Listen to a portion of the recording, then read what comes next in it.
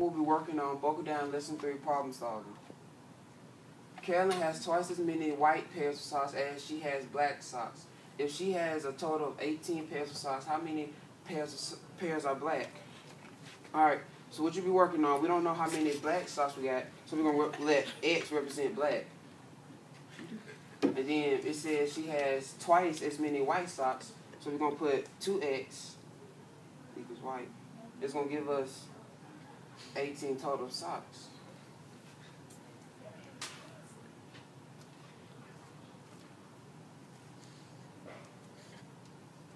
And since we have 2X right there, we're going to add in 2X.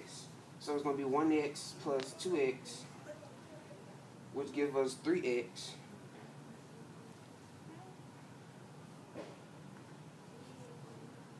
Then we'll divide 18 into 3.